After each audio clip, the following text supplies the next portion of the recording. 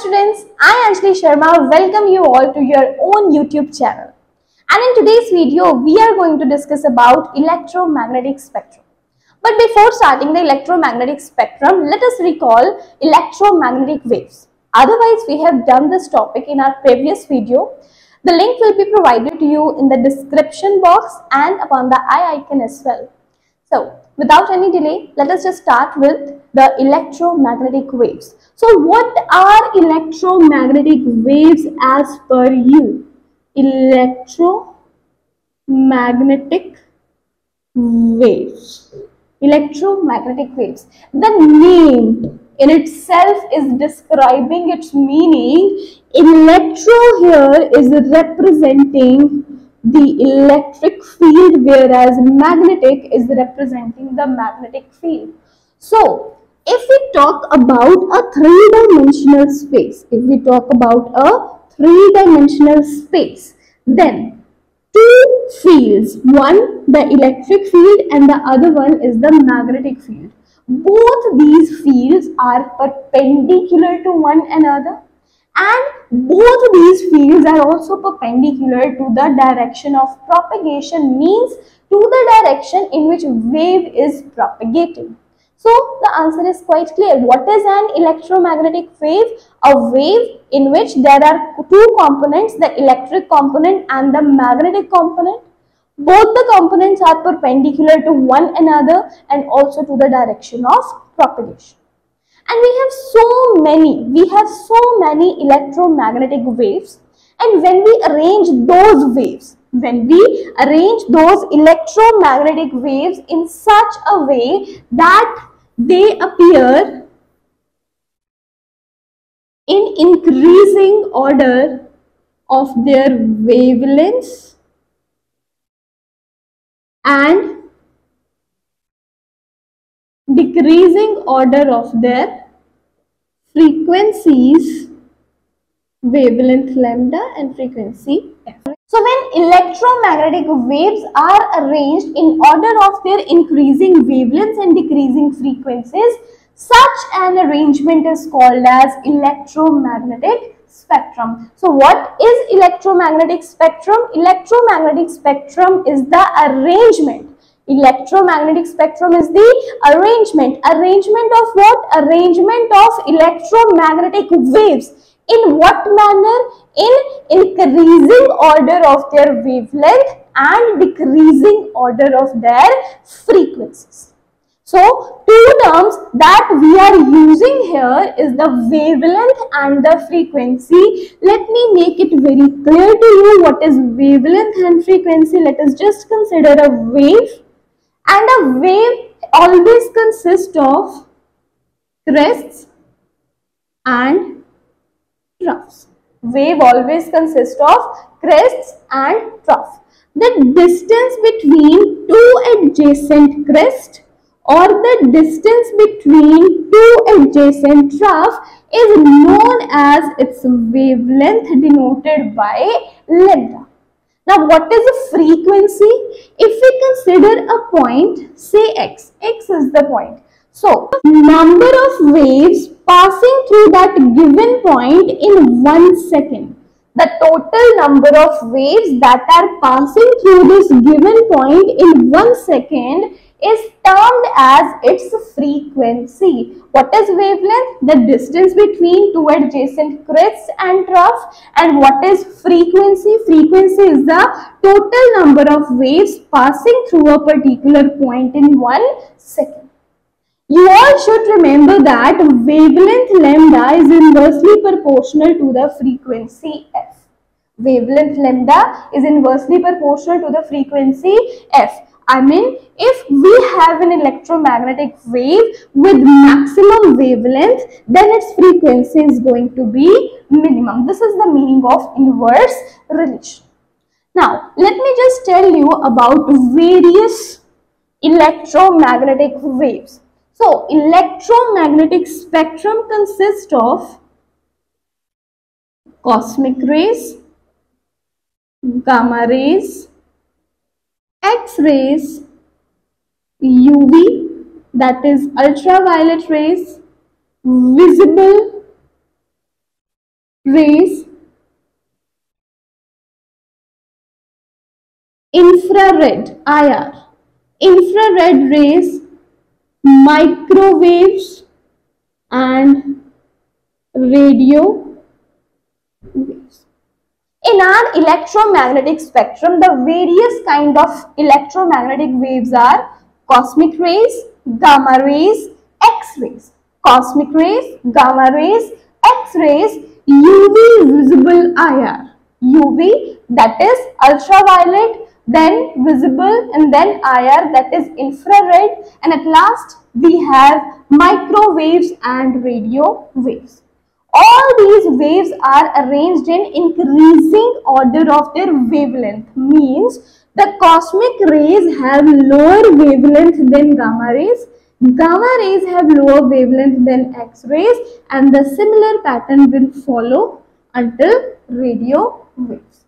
So they are all arranged in order of their increasing wavelength. Means radio waves have the maximum wavelength, whereas cosmic rays have the minimum wavelength.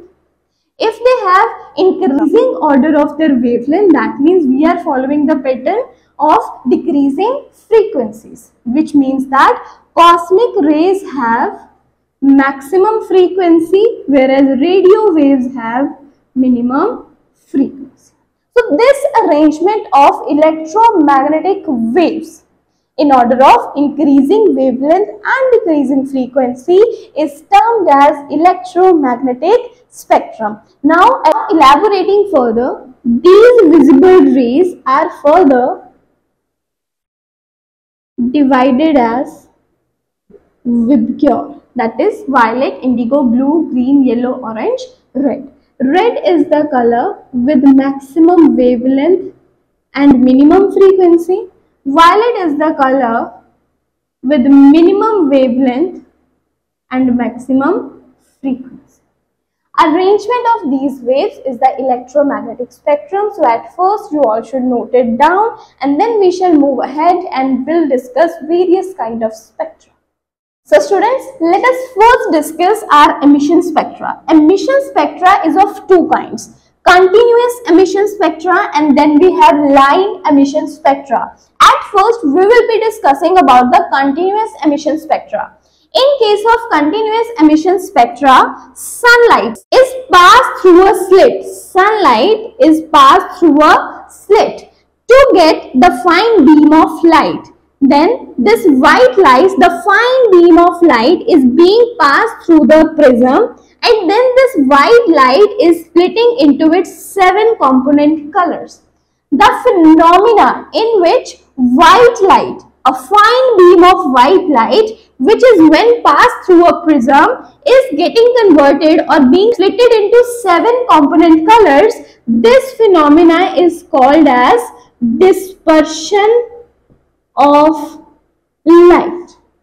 And the band of 7 colors obtained is known as spectrum. What kind of spectrum? Continuous emission spectrum. Now the question is, why it is called as continuous emission spectrum? It is called as continuous emission spectrum because all the colors are overlapped one over the other.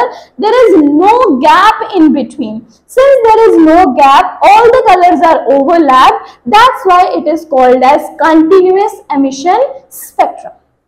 Now, our second kind of emission spectra is line emission spectra. What is it and how it is obtained is the biggest question that would come into all of your mind.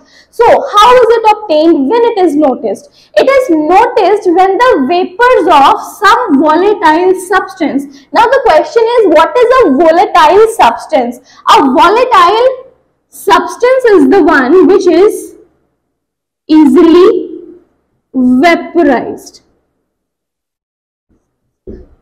A substance that can be easily vaporized is known as a volatile substance, and when vapors of such a substance are allowed to fall on the flame, then a spectra is obtained which is known as the line emission spectra. So here let us just take an example. In our case, let us take sodium. Sodium, that is Na. are volatile substance. When vapors of sodium are allowed to fall over the flame, then two yellow colored lines are obtained. Over a black background corresponding to the wavelength 589 nanometers and 589.6 nanometers. Means just imagine that you have a blank space and there are only two yellow lines. So only lines are there. So that's why it is called as line emission spectra. Very important aspect of line emission spectra is that line spectra of no two elements resemble with one another. Means if you are taking two different elements, their line spectra is never going to match. That is why it is called as the fingerprints of the elements. Like in our case, in case of human beings, our fingerprints never match with the fingerprints of other person. In a very similar manner, the line spectra of one element never matches with the line spectra of the other element. That is why it is termed as the fingerprint of the elements, and this point is very important and could be asked into your examinations, that why line emission spectra is so called. That what is the reason behind of calling it the line emission spectra at first? That the reason is when a volatile substance is allowed to fall on the flame, then lines are obtained corresponding to some wavelengths in the form of spectrum. Other question that is important, that why line emission spectra is referred to as fingerprints of the elements. So the answer is very clear, that the line spectra of no two elements resemble with one another. Therefore, it is an identity of an element. It is an identity of an element, and therefore it is called as the fingerprints of the element. So now what you all should do is just pause the video and note down all the important points written over there, and then we shall move ahead. Now we shall discuss the absorption spectra. So what happens in case of absorption spectra, that sunlight is passed through a slit in order to get the fine beam of light, as we have done in case of the emission spectra. The only difference here is that the fine beam of light is not directly being passed through the prism. It is first passed through the vapors of a substance. The sunlight, after passing through the slit, means after obtaining a fine beam of light, is first passed through the vapors of a substance, and then it is allowed to strike over the prism, and then we will obtain the spectrum. The spectra in such a case is obtained is that the dark lines are obtained. In such a spectra, dark lines are obtained. In otherwise spectrum, you can clearly see that there are dark lines, there are black lines over the otherwise continuous spectra. So, dark lines are obtained in otherwise spectrum. These dark lines indicate that rays corresponding to them were absorbed.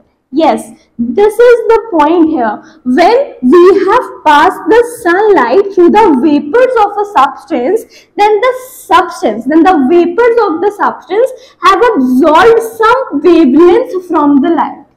The vapors of the substance have absorbed some sort of wavelength from the light, and then this transmitted light was passed through the prism, and what we get over the screen is the dark lines. Dark lines over the continuous spectra, indicating that there has been some absorption taken place. Means the light corresponding to the black light has been absorbed by the substance through which the white light was passed. Since in this case absorption takes place, therefore the spectra in this case obtained is called as the absorption spectrum. So this is the difference between the emission spectrum and the absorption spectrum. In case of absorption spectrum, the white light is passed through slit in order to get the fine beam of light,